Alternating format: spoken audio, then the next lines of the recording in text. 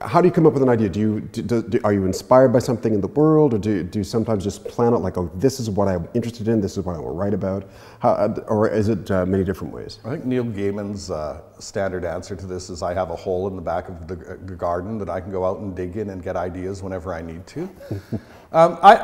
I never know how to answer those questions because nothing is ever one thing. It's accumulation of any number of things, ideas, images, and experiences that come together in a way that I didn't expect them to. Often the play, in fact, always the play I think I'm sitting down to write is not the play I end up writing. Something else happens in that process. I mean, with Kill Me Now, for example, the latest one, I mean, I had just written a play about 5 women going through menopause called 5 at 50, dealing with their concerns. So often, whatever I've just written, I want to write the exact opposite when I do the next thing. So I knew it would be male-oriented rather than female-oriented. I wanted it to be a family story. I'd been through my stenosis. I wanted it to be about the possibilities of disability. And more than that, I wanted to write about the right to choose our own death and the way we live and the way we die. And that's based on seeing my grandmother die horribly in an extended care home because she was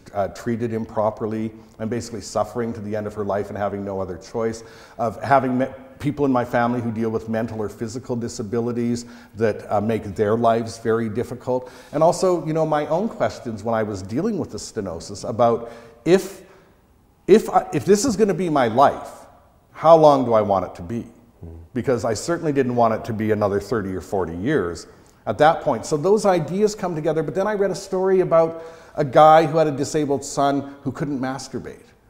And he had written to the Star, to the ethics columnist or whatever, saying, you know, he doesn't like his mother to see him naked. I've talked to him about sex workers. He's horrified by the idea. He's making it clear in an unspoken fashion that he would like me to masturbate him. And as his father, I don't know what to do. And I thought, now there's a conundrum, right? Now there's an issue. What do you do with that? Yeah. No, but it is accumulation of things. It's never just one thing. Like I said with Remains, you know, I'm writing a play I think is about 7 friends looking for love, and then this story about the girl being found murdered happens, and it changes the whole direction of the play because it fits right into it, right? So that idea that there's any one thing that triggers a play as opposed to myriad things, many of which I don't even recognize until years later when I'm reading it or looking at it and I go, oh yeah, that relates directly to that, and I wasn't even conscious when I did it. Do you outline? Or do you just write freehand? I outline in my head, and I outline while I'm writing. Like once I start writing, I find I really start outlining because other ideas start to come to me and I have to put them down and put them in some kind of order. But the idea of putting an entire outline together before I've started the project kind of makes me go, why write it? You know, film scripts I will do, particularly if it's an adaptation of someone else's work or a novel or a play or something like that. I will definitely outline it. But for plays, no, although I do carry a fairly strong outline around in my head. Do you ever get writer's block, and what do you do if you get it? I don't think of it as writer's block, I think of it as drinking time. I don't think of myself as being blocked, and I'm kidding when I say drinking time. It could be also sex time, it could be partying time, it could be go to the zoo time, it could be hang out with the kids time.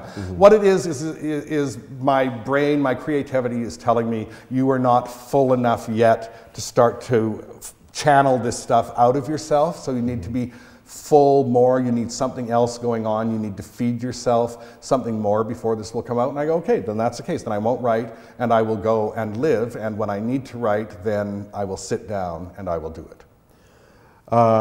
What was like either a scene or like an ending or an act or something where you're just struggling with it and it was one of the hardest thing to do, and then like you had a eureka moment?